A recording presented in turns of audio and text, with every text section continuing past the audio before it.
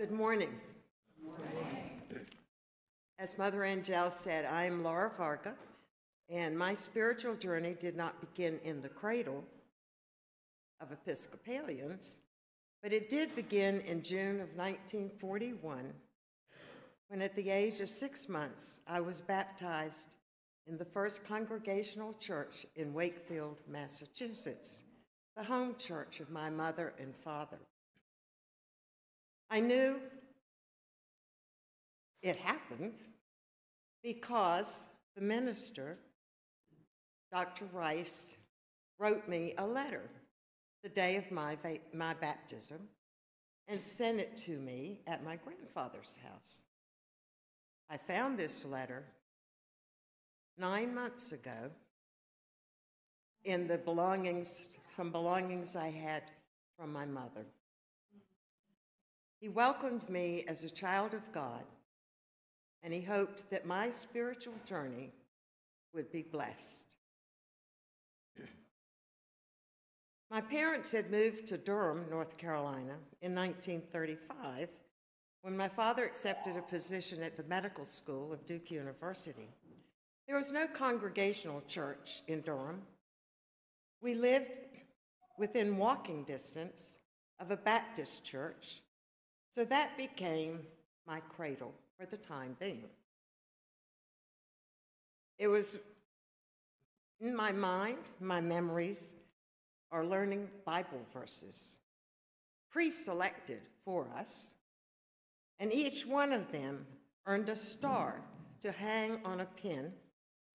I was a very competitive spirit, and I wanted to learn as many as I could so I would have the longest chain of stars. I was fascinated with the baptism in the church, which was a dunking in a pool up behind the altar. The minister wore fishing boots. I call them baptism boots. I didn't know they were fishing boots. And the person that was being baptized, he took in his arms and put them under the water, and they were holding their nose like this. It fascinated me, but it also frightened me. My parents assured me I didn't need to worry. I had already had my baptism. Another thing that I enjoyed in the church was Vacation Bible School, which lasted for 2 weeks.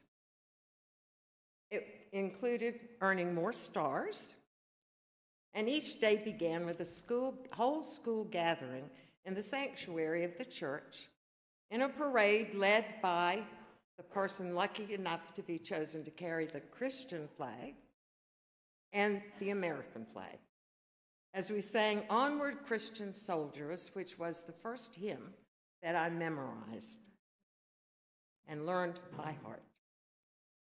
In 1947, World War II was over, gas rationing was over, and we could go beyond our neighborhood to church.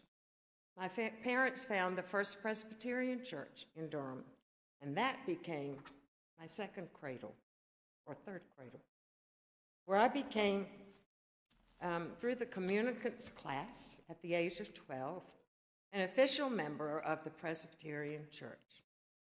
I loved Sunday school, learning the Bible stories, participating in plays. We had our Halloween celebration in the church before the days of trick-or-treating outdoors and at houses. I loved being a member of the youth group and the senior high group. They became my best friends, and the leaders in the church became my best friends. I was part of the children's choir, the youth choir. I went to church camp every summer at Camp New Hope. I loved my church until a Sunday in 1960, when I had come home to church from the campus at Duke. A group of elders at our church stood outside on the steps of the church with their arms crossed their chest like this, preventing the entrance of a black family into our church.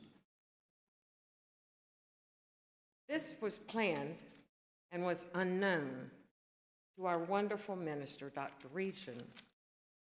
He was horrified by that action. and he told them this would never happen again at our church. But I was in my first year of college, already going through the church slump that college students go through.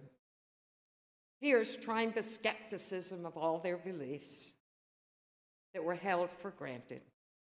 And these skeptical beliefs were held until 1971, and very dear friends, older than I, younger than I am right now, they were both cradle Episcopalians. And they urged me to return to church with them now that I had 2 babies to bring up.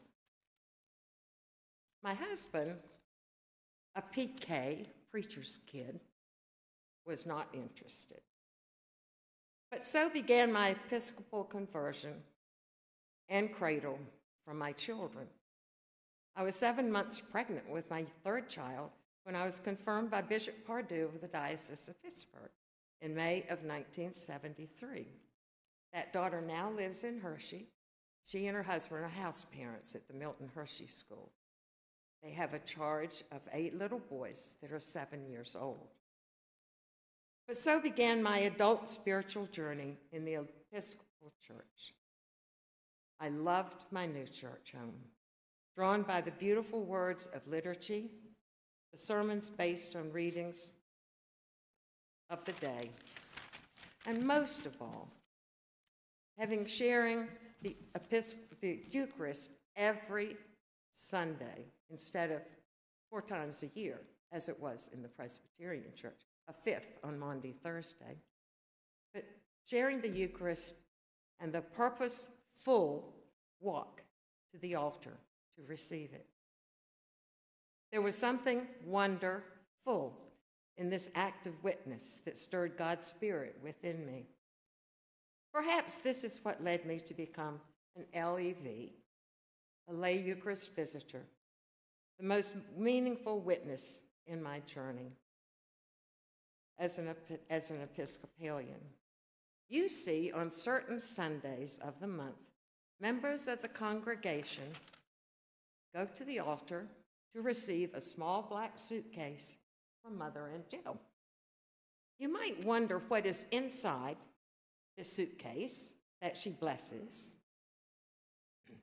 and why are they getting it?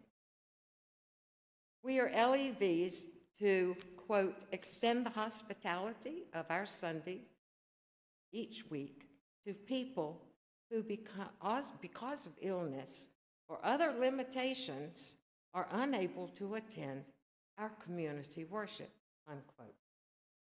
And inside the suitcase are consecrated wafers and wine from our altar's table, a chalice, and a purificator, and also the printed script of what we are to read and celebrate as we celebrate with our recipient. But then there's another dimension of being an LEV that is so meaningful to me.